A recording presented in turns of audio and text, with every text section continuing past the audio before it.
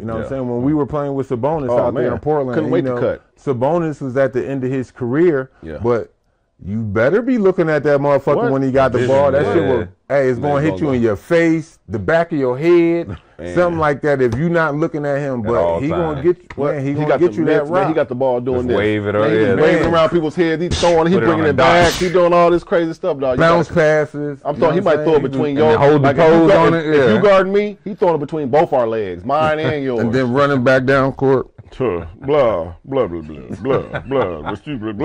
Hey, buddy.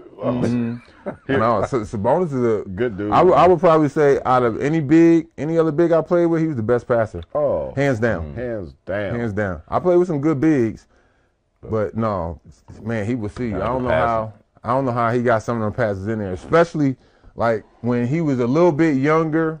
Even though it was only by like 2 or 3 years. When Uncle Cliffy was out in Portland and I had first got there and all that, like, yeah, Sabonis. He was fine because. And that was after the injuries. He was, what, 30-something by then? No, he was, I can imagine. He was a vet. You know, that's after a whole career in the Euro League, and then now you finally come through with the draft after you got drafted in '82. Here it is, and now in '96, you know what I'm saying? '95, like you coming into the draft, but no, he was murdered because Sabonis is a monster. As far as a good passing big,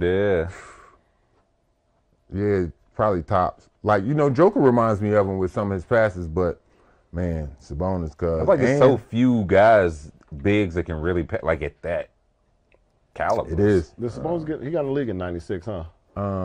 No. What year did you? '96 was a good year. I want to say he was, what, '94 probably? I think he might have been there. No, he got drafted, but I don't think he came over. Sabonis was drafted by the Atlanta Hawks. I didn't in the '85 draft. Yeah, I knew it was the '80s. And then the Trailblazers got him in the '86 draft.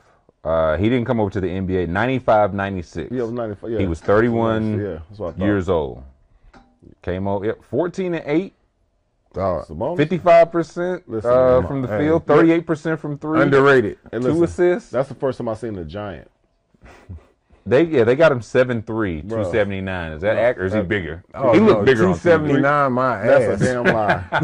That's backwards. Generous. Yo, that's his rookie. That was when he was 22.